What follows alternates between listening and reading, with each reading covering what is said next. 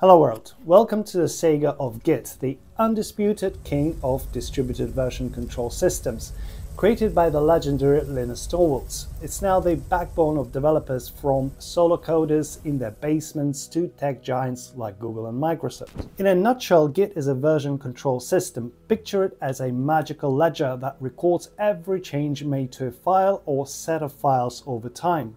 It allows you to travel back to any specific version, like checkpoints in your favorite video game, saving you from the abyss of coding mishaps. These days, knowing Git is as fundamental for developers as knowing how to breathe.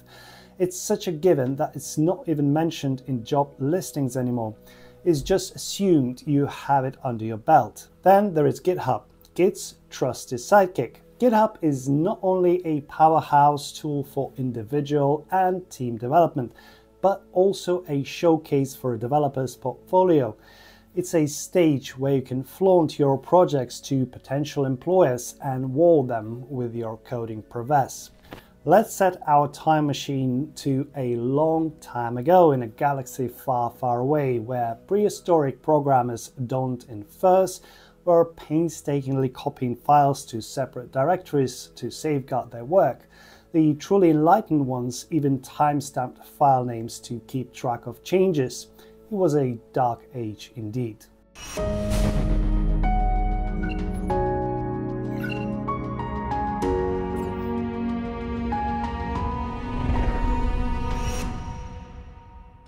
But as the internet spread its tentacles and collaboration became essential, centralized version control systems like CVS, Subversion, and Perforce emerged. These systems relied on a central server to store all file versions, with clients fetching files from this digital citadel.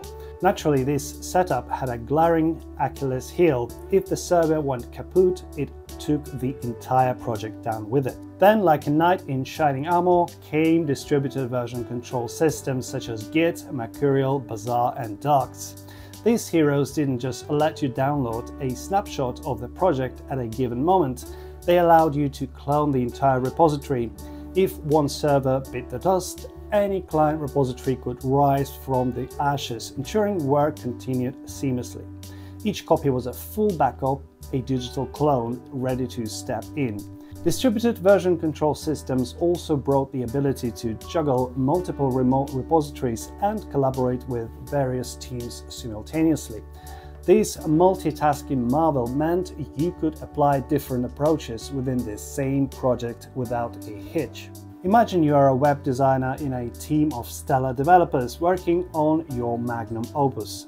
Without a version control system, you're a sitting duck when things go south. But if you're wise enough to harness the power of Git, you'll feel like a Jedi Master controlling time, space, and sanity.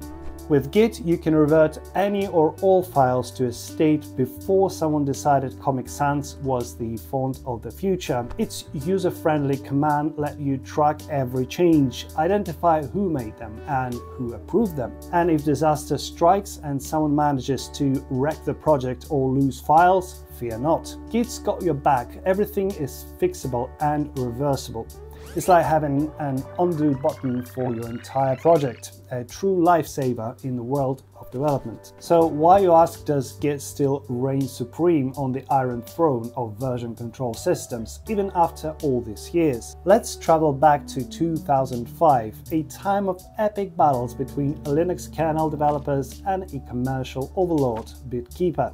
BitKeeper, once a trusted ally, went proprietary, sparking outrage among the open source faithful. Enter Linus Torvalds, the Penguin King, who rallied his forces and forged Git, a simple distributed system with support for non-linear development. Fun fact, Git has nothing to do with guitars. In British slang, Git means a foolish or worthless person. The official line is that Git stands for Global Information Tracker, but Torvalds himself admitted it's a backronym, a term coined post factum. Here's the thing, Git's approach to data is what sets it apart from other systems like CVS, Subversion, Perforce, and Bazaar. Traditional systems store data as a series of file changes over time. Git, however, takes snapshots of the entire file system. Each time you commit a change, Git saves the state of your files and creates a reference to this snapshot. If a file hasn't changed, Git doesn't store it again. It simply links back to the previous unchanged version. Most Git operations happen locally, meaning you're not left twiddling your thumbs waiting for a server's response. You don't even need an internet connection unless you're pushing to a remote repository like GitHub. This makes a local coding a breeze, with a Wi-Fi connection only necessary for syncing. Git uses hash sums, long sequences of alphanumeric characters to uniquely identify files and their content. Everything in Git is referenced by its hash sum rather than by name.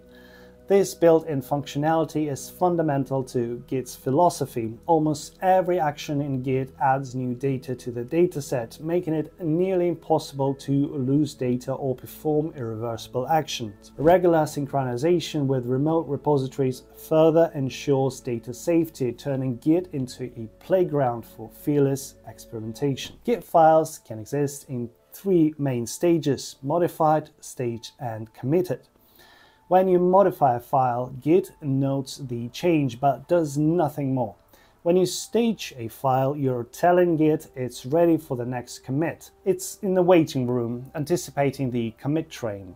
Committing is the final step, submitting the changes to the database for safe storage. A Git project comprises three main areas: the Git directory, the working tree, and the staging area. The Git directory stores metadata and the entire project codebase. It's the heart of Git. Copy it whenever you clone a repository. The working tree is your project's single representation, unpacked from Git's compressed database straight to your hard drive. The staging area records information about what will be included in the next commit, a collection of changes awaiting the commit operation. So what's the Git workflow? First, you modify files in your working tree. Then you add your changes to the staging area. Finally, when you commit, those changes are saved in your Git directory. Naturally, a gem like Git inspired the creation of web services designed to store code online, catering to lone developers and massive teams alike. Enter GitHub, born in 2007 from the collaboration of four visionaries: Tom Preston Werner, Chris Wanstrath, and PJ Hyatt, and Scott Chasen. There is a strong suspicion that GitHub played a pivotal role in catapulting Git into the mainstream spotlight. Since all four founders were Ruby developers, the buzz about this cool new tool quickly spread through the Ruby community. When the Ruby on Rails framework itself migrated to GitHub, the community followed suit, solidifying GitHub's reputation. GitHub isn't the only player in this arena.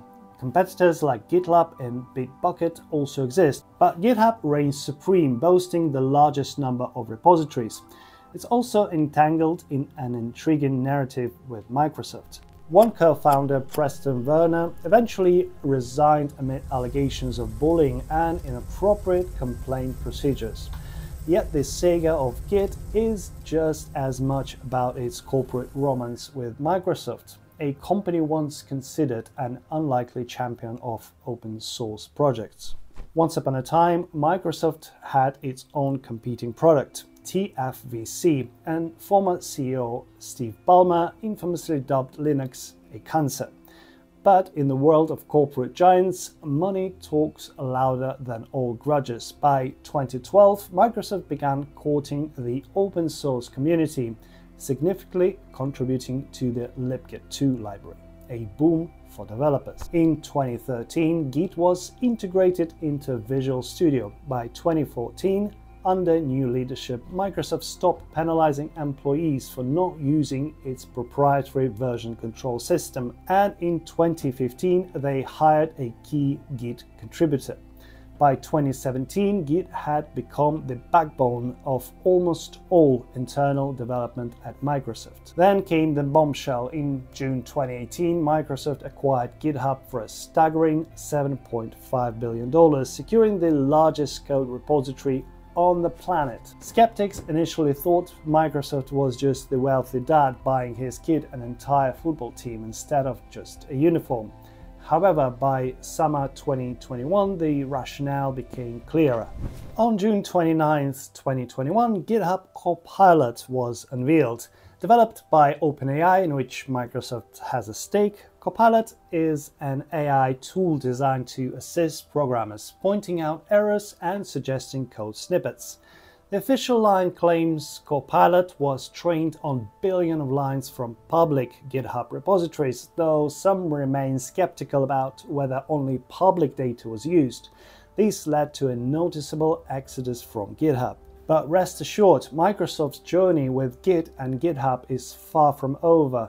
The story of their relationship hints at grand plans and deeper integrations. With GitHub Copilot already making waves, the future is bound to bring more innovative uses of this powerful platform. GitHub Actions, for instance, the platform's automation and CI/CD tool, has seen enhancement like single-use self-hosted runners and public beta support for migrations from Bamboo server and data center. These updates aim to streamline workflow automation and improve developer productivity. Security remains a top priority for GitHub. Recent updates include advanced security features in GitHub Actions, enhanced secret scanning, and dependency reviews. GitHub Advanced Security has been made available for Azure DevOps, bringing robust security measures to more development environment. Microsoft's vision for GitHub is deeply intertwined with AI advancements. The company continues to push GitHub Copilot, which has been shown to help developers code up to 55% faster. This tool has been adopted by over 1 million developers and thousands of organizations, highlighting its significant impact on the development process. If you've enjoyed watching this video, you'll surely love the next one. Make sure to watch it too. Please like, share, and subscribe. Thank you for watching, and I'll see you in a bite.